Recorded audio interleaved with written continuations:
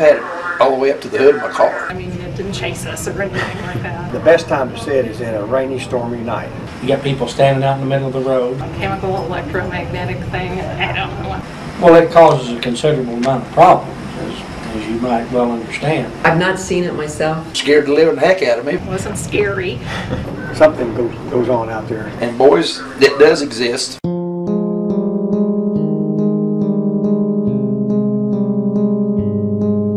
This is the Spooklight. For more than a century, tourists have flocked to this road along the Missouri-Oklahoma state line. Hello, I'm your host, Rance Berger. The phenomenon of this area has been studied by generations of scientists, but no single theory has been proven. We're here to show you the history, the science, and the ghost stories behind the Hornet Spooklight. A spooklight is an unexplained source of light, often appearing near remote areas. These lights vary in size, color, intensity, and duration. Sometimes one light can be split into pieces. Spooklight sightings date back to 1866, here along the Warren Branch. This creek was once a vital lifeline to the Quapaw Indians, whose descendants still live in the area. Quapaw Indians were the first to document sightings of a mysterious light on tribal lands in the 19th century. Tales of the light passed through generations of spoken Quapaw lore. The Quapaws explain the phenomenon with a haunting story of forbidden love.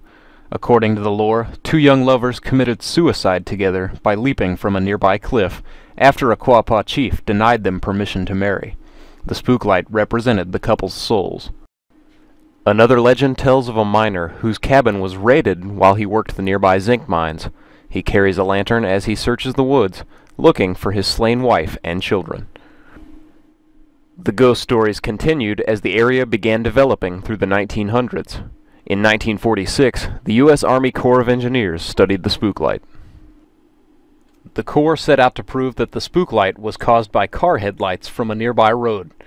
The engineers used every method they could think of, but failed to prove any causes. In the Corps' official report, the only conclusion is that there was no conclusion. Around this time, a man named Arthur Meadows became the first to capitalize on the spooklight's tourism potential. Spooksville, USA sat at the intersection of State Line Road and East 50.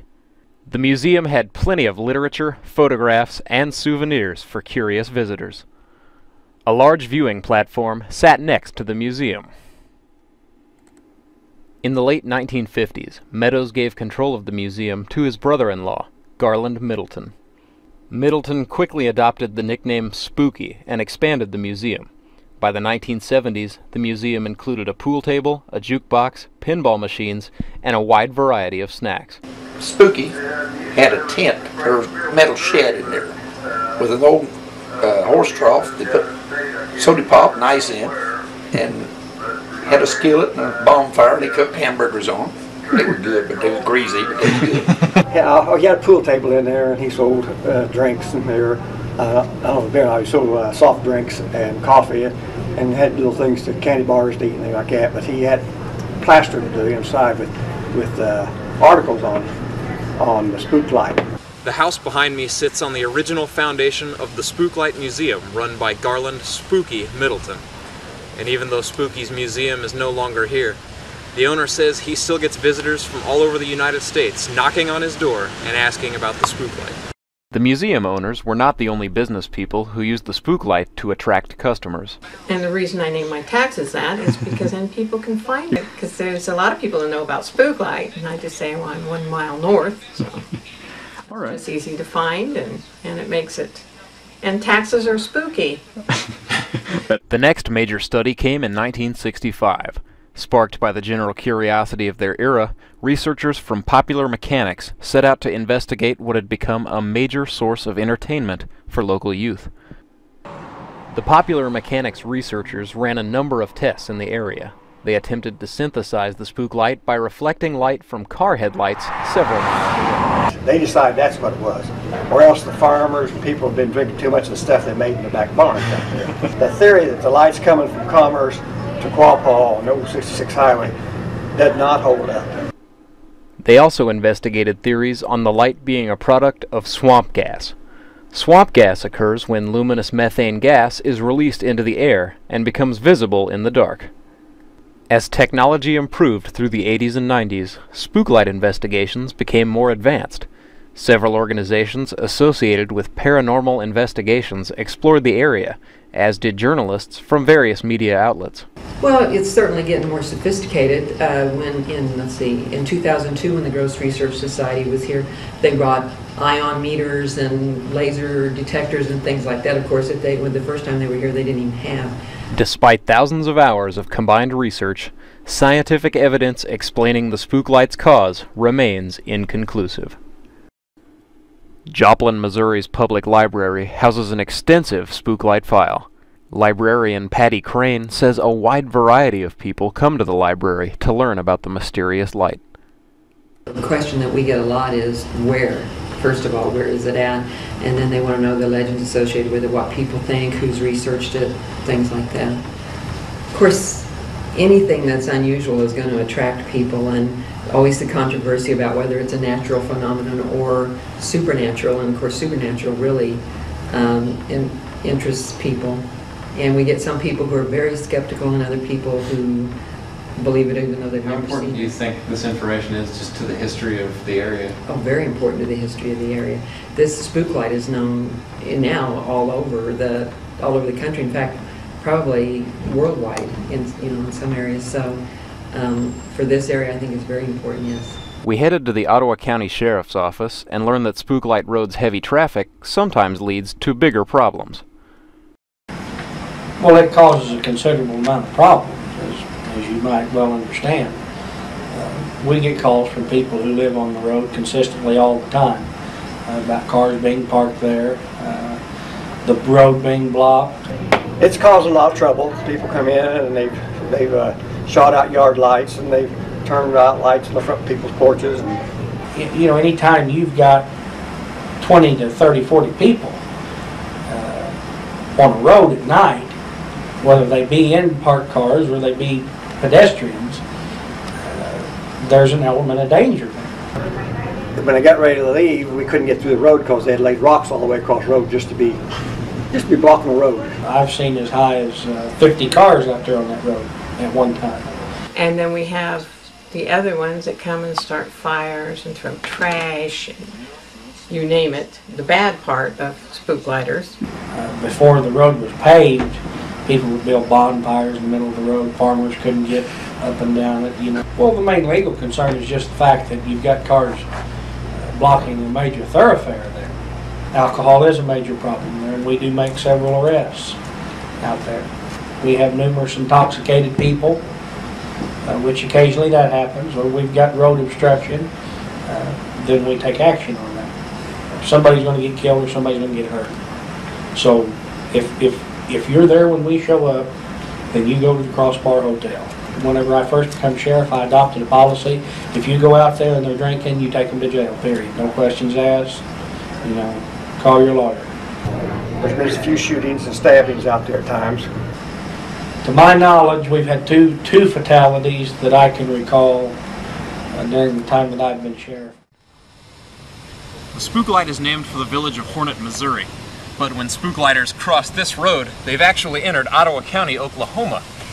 This geography can sometimes cause mix-ups amongst tourists. I think probably one of the biggest problems that we have is people from Missouri who will come over and they'll think that they're still in Missouri and they'll wonder what we're doing over there. You know, what gives us the authority to tell them to turn their lights on. And then an attitude develops, and then we have to explain to them that you're no longer in the state of Missouri, you're in the state of Oklahoma, you just left it back there about 100 feet.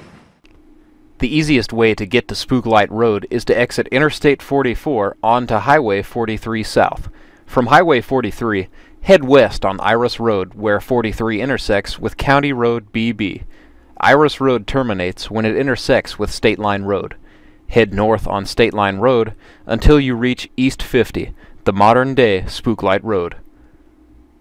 Long before the tourist traps of the 1970s, spooklight enthusiasts came here, to East-West 40, a red dirt road located 1 mile north of the modern-day Spooklight Road. The most popular viewing area is 1 to 2 miles west on Spooklight Road. Here are some tips to make your spooklighting experience safe and enjoyable. Park as far to the side of the road as you can, and if you decide to get out of the car, leave your parking lights on so that other vehicles can avoid yours. When traveling the road at night, drive carefully to avoid parked vehicles and spooklighting pedestrians. Area residents and your fellow spooklighters will appreciate it if you avoid making lots of noise and pick up after yourself before you leave. And always remember to have a designated driver. If they've got their parking lights on, they're not out acting stupid, we generally don't say anything to them.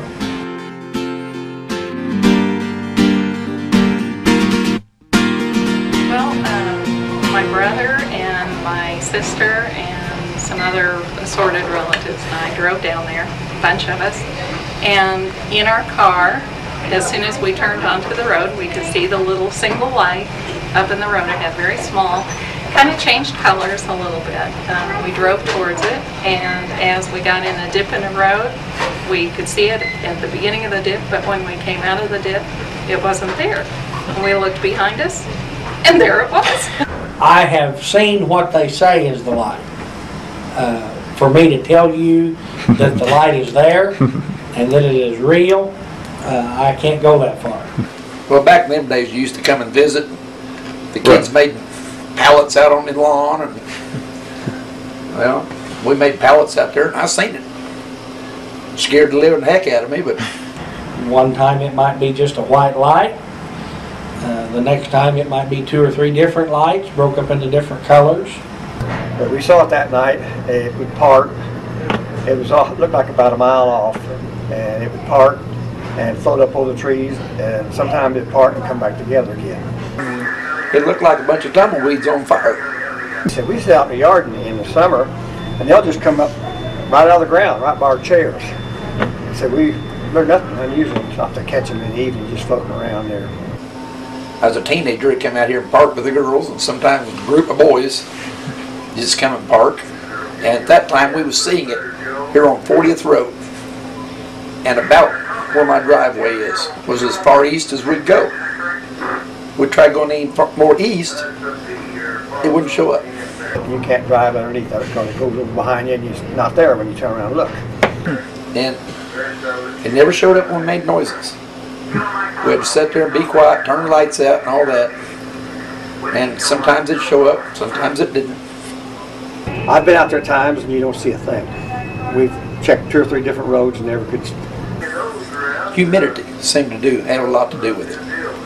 The warm, moist air is when it would show up.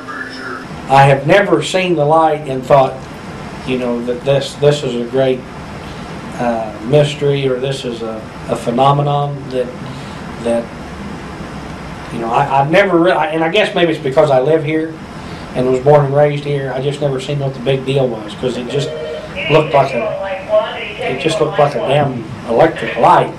I grew up here, was born and raised in Joplin, and so,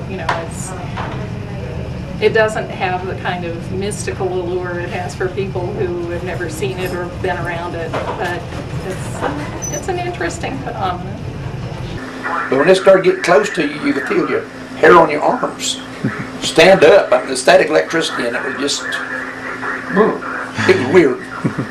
I definitely think that it's something unexplained. It's definitely there, and what it is, I don't know if anybody will ever be able to tell what it is for sure. And boys, it does exist. I've seen it from the kitchen window up there at the other house several times, and I was sober.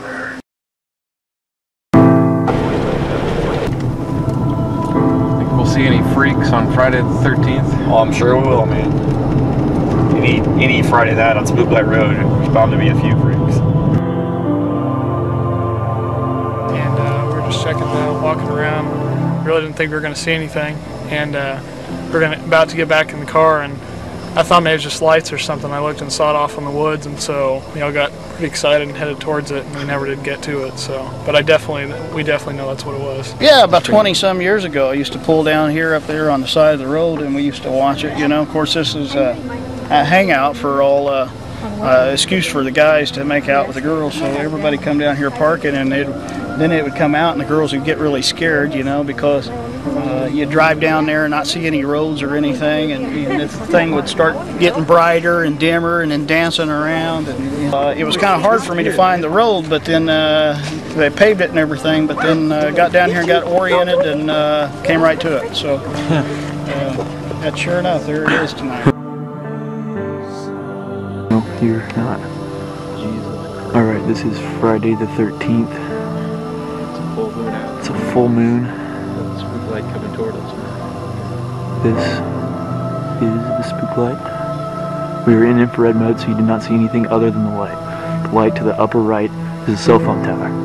But this below is the Spooklight.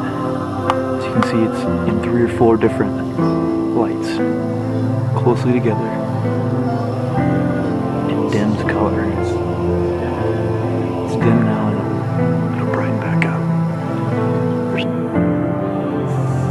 Oh, this is the Spooklight.